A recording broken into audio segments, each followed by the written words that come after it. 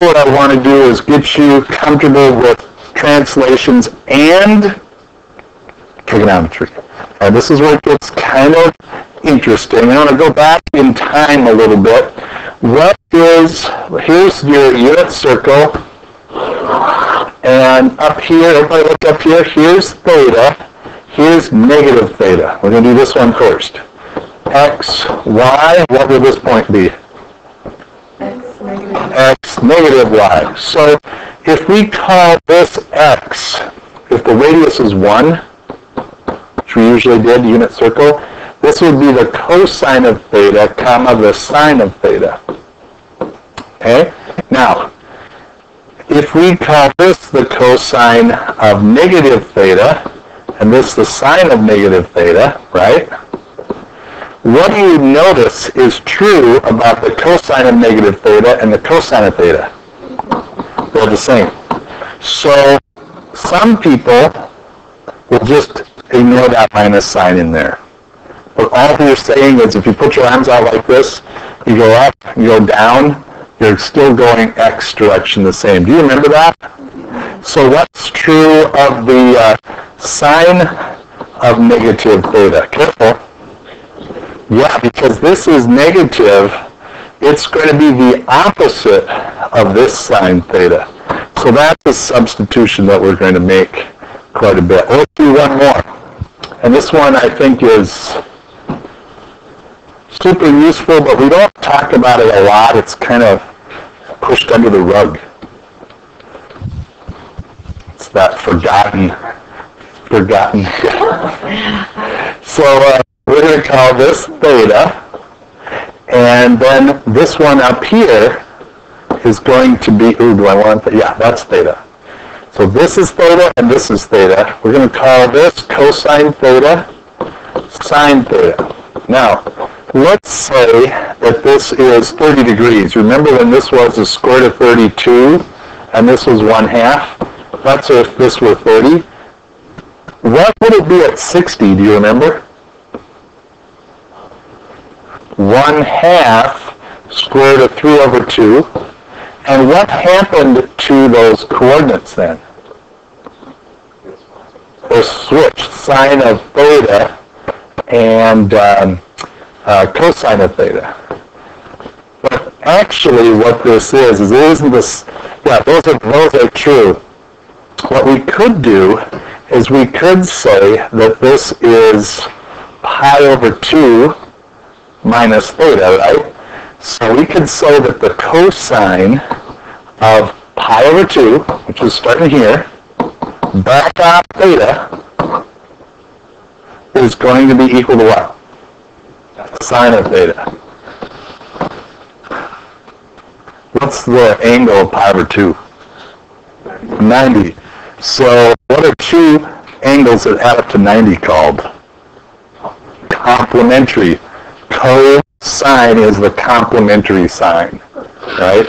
Okay, it's from this idea. Sine of pi/2 minus theta, you can see that up here is also what?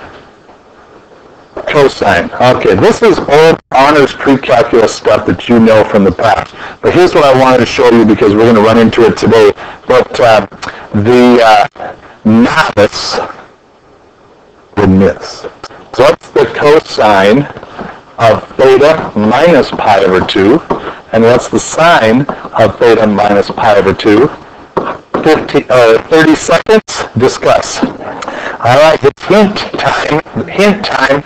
Cosine of the opposite of pi/2 minus theta. See what I did there? And this is going to be the sine of the opposite of pi/2 minus theta. So what will this thing be? It's just the sine of theta. Why is it just the sine of theta? Cosine of minus theta is negative. It's the same, right? So what will happen is this is what we could do is we could say this is the cosine of pi/2 minus theta. It's the same thing, which is that. But what's this the same as? Negative the sine of pi/2 minus theta, right? And so that's going to be what? Negative cosine of theta. Yeah, I just wanted to give you that heads up because I think that's a little confusing for people.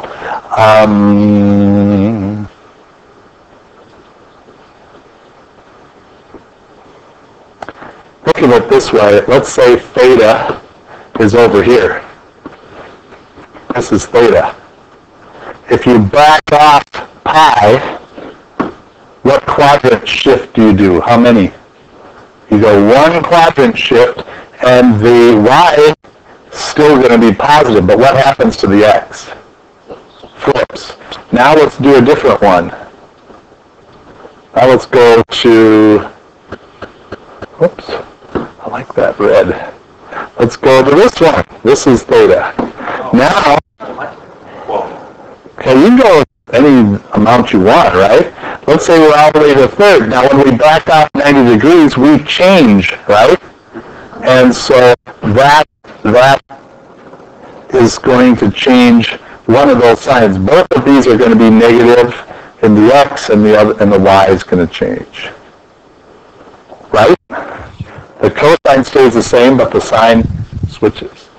All right, so I thought that might be helpful to start with before we get into all this fun stuff.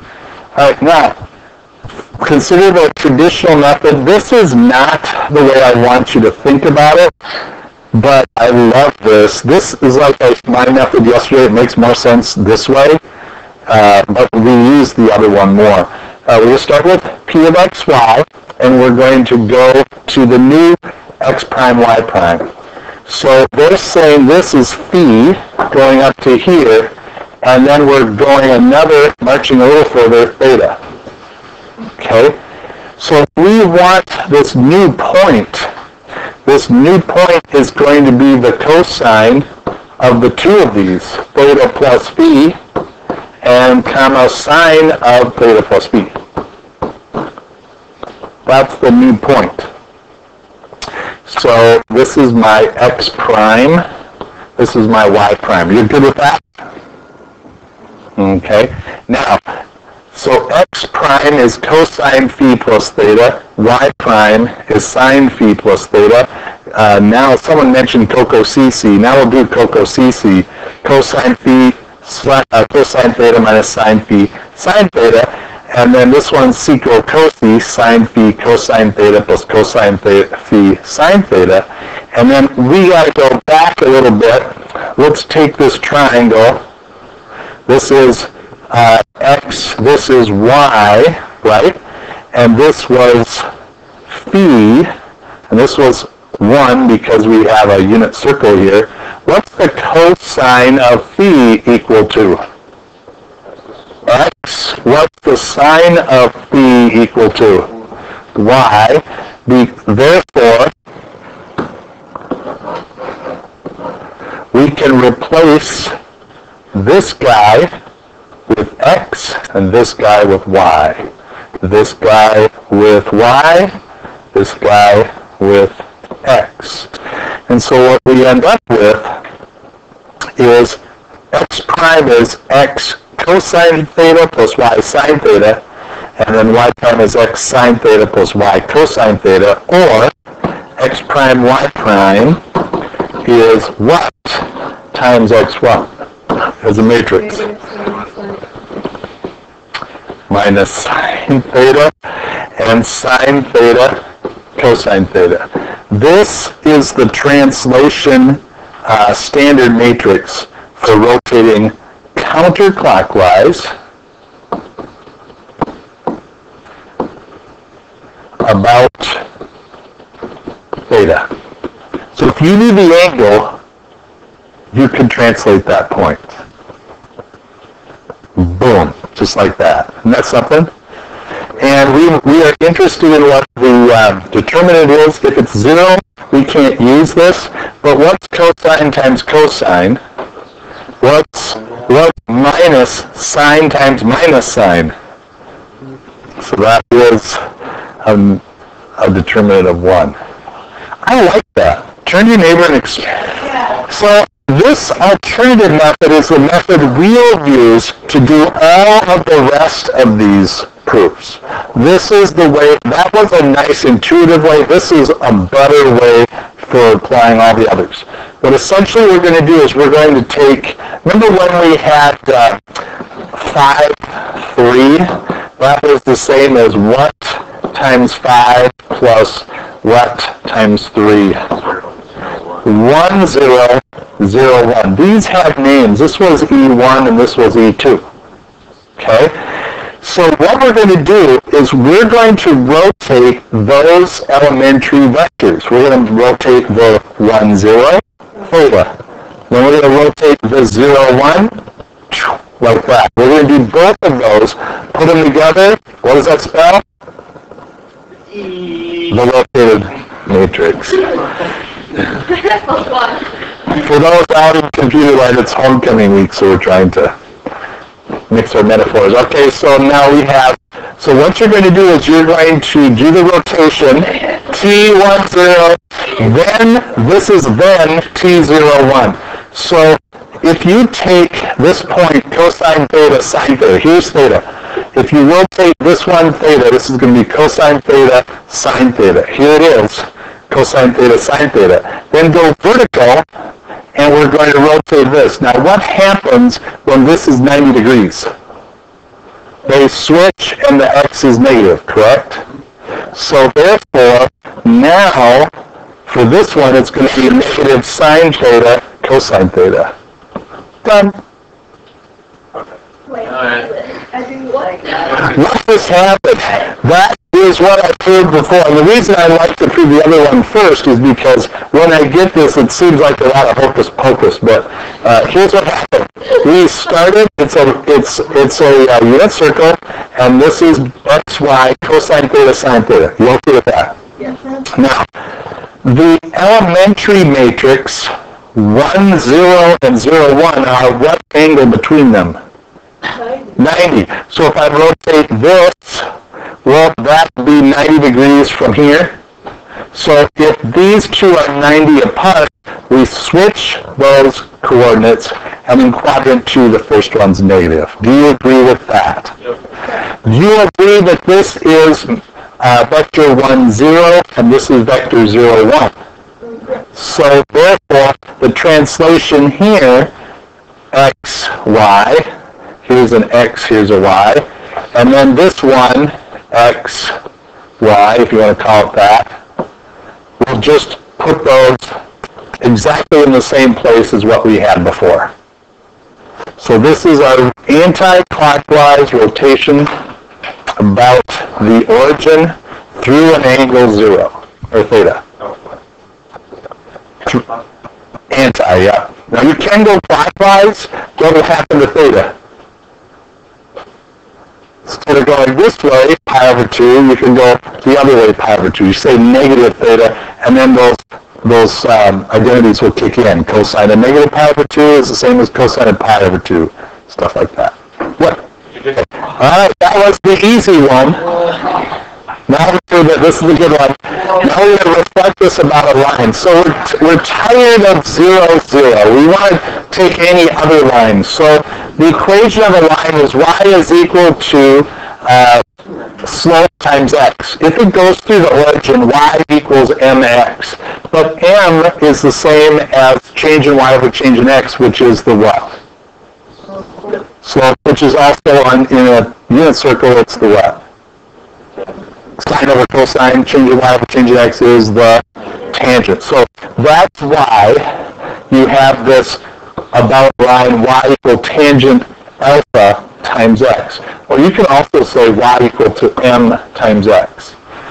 Now, we're going to do the same thing. We're going to, I guess they were subscripts. We're going to rotate the elementary matrix, or elementary vector E1. We're going to take 1, 0, and we're going to move it about the line. So this one goes up to here. How many alphas did it move?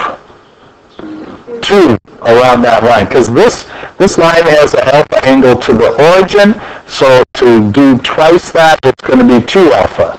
So do you agree that this will just be cosine 2 alpha, sine 2 alpha? Yeah, that one went great. Now what we have to do is take the 0, 1, and this one's a little nastier.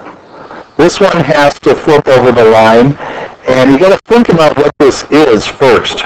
This is alpha here, and this is going to be pi over 2 minus alpha, right?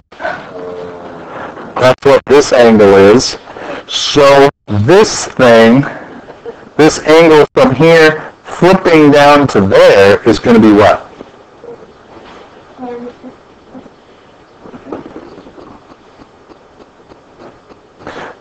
Wouldn't it be 2 of these?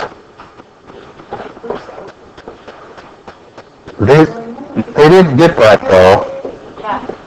They want something. Oh, I know what they did. They don't want 2 of these. They want this in terms of theta. So here's alpha and here's theta. Theta goes from the origin down here, and theta plus alpha equals this. Theta plus alpha equals pi over 2 minus alpha. So if we subtract alpha, you're going to get pi over 2 minus how many alphas? 2 alphas. So that's what theta is. We're trying to reflect this in terms of theta. So what you're going to do is you're going to say, okay, this is going to be this new place. This new place is going to be the cosine of 2 alpha minus pi over 2. We got a ways to go here though first, don't we? So let's do this. I'm going to cosine of 2 alpha minus pi over 2. How'd they move that quick? Cosine of, did they take a 2 out? No.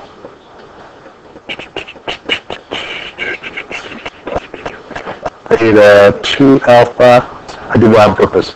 So this is the cosine of negative 2 alpha minus pi over 2. And this is the sine of negative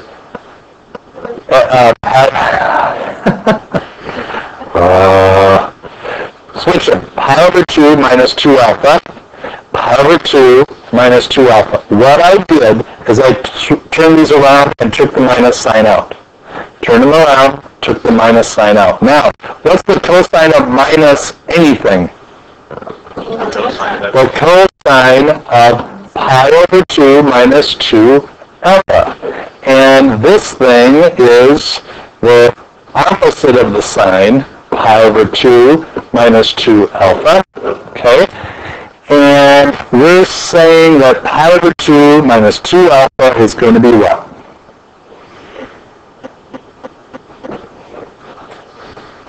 The sine of 2 alpha. And this will be the opposite of the cosine of 2 alpha. And you have to set it down. Okay, I have to also do it. All right. So then what you want to do is, are we okay with these steps or not? This is what I talked about at the beginning here, is you reverse, whenever you reverse, you pull out a minus sign, and then if you have the cosine of pi over 2 minus anything, we'll call it Connor, you're going to get the sine of Connor, right? And if you have the sine of pi over 2 minus Berlin, then it would just be the cosine of Berlin. So that's the reason that one's negative and one isn't is because this sign becomes the minus sign. All right, so there's that. This is for 0, 1. Boy, hard earned. And this one here is for 1, 0. When you put those together, you get cosine 2 alpha, sine 2 alpha. And then you get sine 2 alpha, negative cosine 2 alpha. Whew. There you go. Now, what is that determinant? It's going to be negative cosine squared minus sine squared 2 alpha. What's negative cosine squared minus sine squared? Cosine squared minus sine squared. That, because you can pull out a negative sign, and won't that just be negative 1? So that's your determinant for that.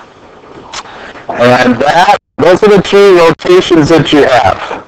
So, what is the point of all this? The point of all this is that, let's say we had to do a clockwise rotation through 2 pi over 3, and clockwise would mean you're going, instead of 2 pi over 3, what's theta? Negative 2 pi over 3, but you're excellent with cosine negative theta and sine negative theta. This is no problem. So what I would do is I would find the cosine of this first and the sine of it second and just plug into that. So the cosine of negative 2 pi over 3 is negative 1/2. The sine is negative square root of 3 over 2. A little review of the old unit circle. So then what you would do then is you would say, okay, the cosine of theta, negative, where did this come from? That's the rotation about theta formula that you can use. And so you just plug those values in and done. Is that like in the formula? Yes. But you won't be able to use it. Wait, what? I don't think it's on the further math packet. But you can use it for my tests. But you can't use it for that. One last thing. If we're reflecting about the line y equals 3x, goes through the origin, slope is 3x. Well, the slope is 3, so we kind of go back here and we say, oh, okay, cosine 2 alpha and sine 2 alpha are in this rotation about a line formula. That's, you're gonna have that. I'll give you that on one of my tests. And so then what you do is you go, oh, I remember cosine 2 alpha, that was this one. 1 minus 3 squared over 1 plus 3 squared. And then when you go to sine 2 alpha, you go here and you go, oh, that's 2 times 3 over 1 plus 3 squared. And you just plug those in and then you're done. That's the translated point. This is magical compared to what we did with vectors last year. Way, way, way, way easier. I'm going to let you read this one. It's not that tough. This is easy, but I just ran out of time. For tomorrow, we're going to do 1AB, 1CD, EF, so that's 6, and just 2AB. We'll work with those. Can you go to that again? Just everything up to 2AB. So 1A through F and 2AB.